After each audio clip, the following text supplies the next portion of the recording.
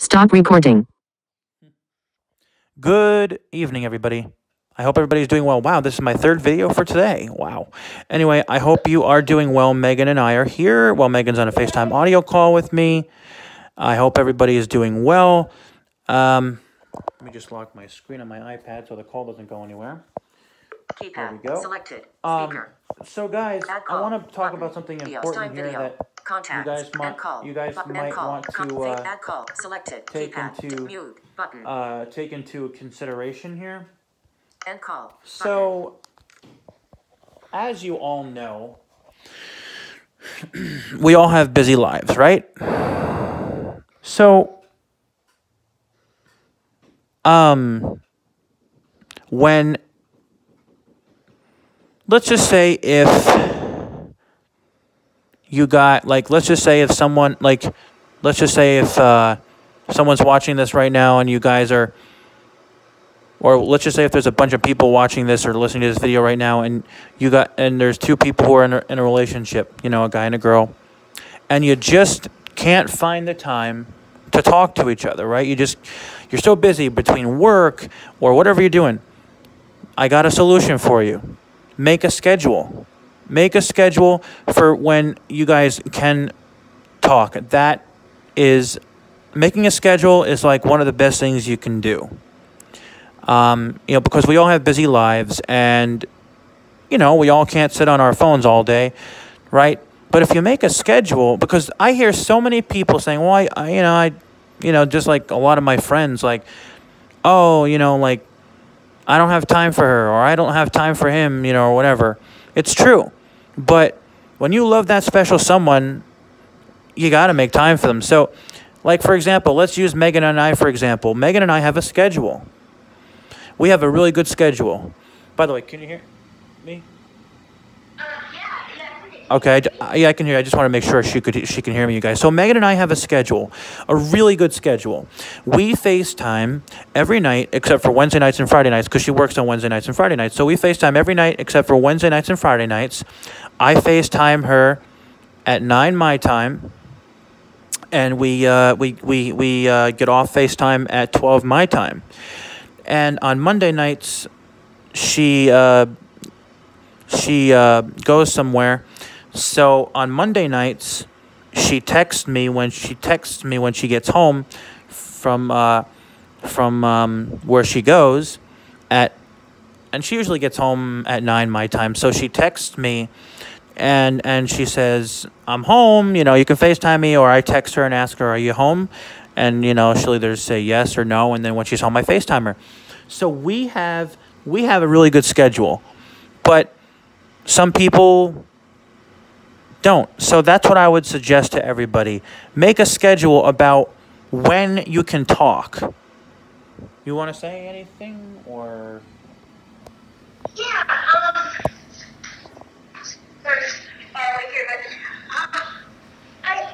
I just want to say, like, do what works. I mean, like Thomas, you said, like, that if I could, if I said if you would text me, when I got home, just to make sure that it'd be good, and that's, what usually should work. So, like, I get home about 8, and then we set up our FaceTime call, and we just work it around each other, and it works out, I mean, if you can afford to set a schedule, do it. It really works. And it doesn't have to be like 8 or 9 or 10 sharp, and if the other partner is like, it's 10 p.m. and you didn't call me yet, it's 10:01. Don't be demanding, Right. Thomas, I have a bunch of stuff to say about that. Don't be demanding. Right. Don't be a jerk. Right. Yeah, I mean, structure for me, I can't speak for anyone else but myself, but structure is very important for me, and a routine is very important for me, and a schedule is very important for me. But yeah, don't if you guys do make a schedule, like Megan and I have a really good schedule for when we talk, don't say like it's 9 o'clock or whatever time, it's 11 o'clock, I don't know. Or it's 8 o'clock or 9 o'clock, you haven't called me yet, and don't do that, But to be precise is important. But if you're not, of course, it's not the end of the world. And yeah, don't, how do I put this? Don't just, if he or she is not right on 9 o'clock or whatever the time you guys pick, just ask, are you ready yet? That's what you could do that. Are you ready to FaceTime, or are you ready to Skype, or whatever, however you guys do it. So yeah, that's another thing you can do. Yeah, just don't work around each other. Right. Yep.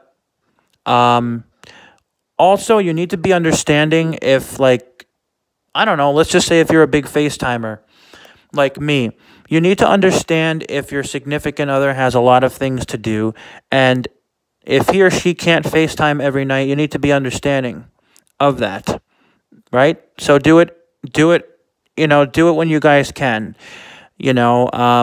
Also, I want to bring something out here.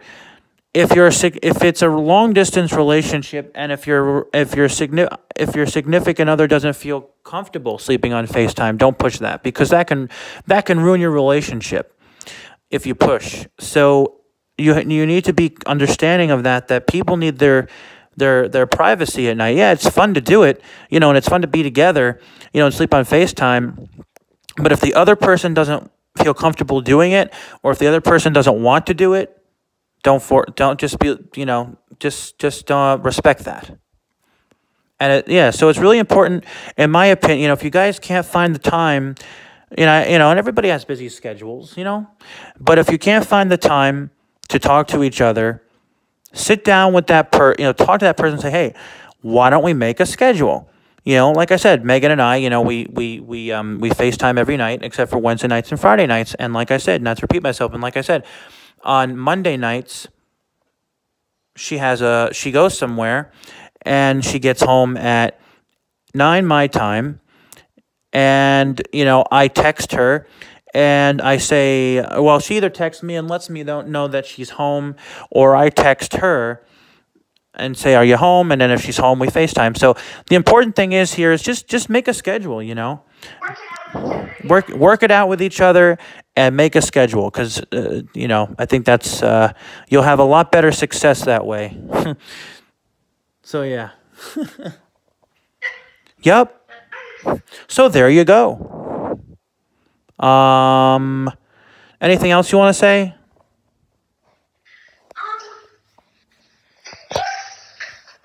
Be there for each other, and Yeah. share the work and the love, and take care of one another. And, Yeah. And work it together, do the right thing, because relationship is a communal thing. And, It is. Don't just be in it for yourself, but be in it for your other person as well. And Yep. work it out. Don't force it, and it'll be all right. You'll be able to figure something out, and take time with it. Yep, don't absolutely. rush into things. Nope. So yeah, no, Megan definitely. Megan definitely brought up a good point. Yes, she did. So yeah, and be there for each other. If you can't be there, in person, be there. Be there for each other. And emotionally, I mean, that's very important. Megan brought out a very good point. Or brought up a very good point, I should say. Yeah, be there for each other. It's very important to be there for each other when you're in a relationship with somebody. Also, I want to say this, if it's your first time, if you've been in other relationships before and you're dating someone who has never had either a girlfriend or a boyfriend, you need to really take it slow with them and ask them what they're comfortable with. Ask them what they're not comfortable with. You need to stay in tune with how they're feeling and what they're feeling. And that's what I do with Megan. I always stay in tune, because it's important to me, obviously, about how she feels. So I always stay in tune with how she feels. So it's very important to stay in tune with how your partner, how your significant other is feeling, and take things slow. If the person wants to take things slow, take things slow. You have to. Otherwise, you might lose that person, and you don't want to do that. So take things very slowly and yeah. Yeah, very important. Yep. Very, very important. So A lot yeah. of guys wanna rush in. You know, it says in the song, it says, "Wise men say only fools rush in."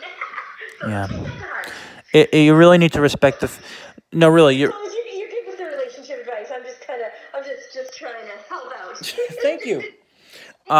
Thank you very much. No, really, but in all seriousness, it's very important to I mean, I'm no expert when it comes to relationships, but I've written about relationships and I know a lot about relationships. So I mean, like I said, I'm no expert when it comes to relationships, but I know a lot about relationships, and it's really important to respect how your significant other is feeling and you know also, if you're someone who lives with that significant other, and let's just say if you're a guy and your buddies want to go out to the bar one night after work or whatever, and your girlfriend really or your wife really just wants a night with you, don't go out with your buddies. Go home and be with her, because you know what? If Megan and I live together here in Connecticut, unfortunately, I don't. I mean, I don't have sighted friends who, like, I have sighted friends, but I don't like. It's not like I go to the bar with my buddies. I don't have anybody to go to the bar with. But I'm just saying, like, if I had buddies who I could go to the bar with, like after work or whatever, if I worked, and Megan, I would much rather go home and spend time with her.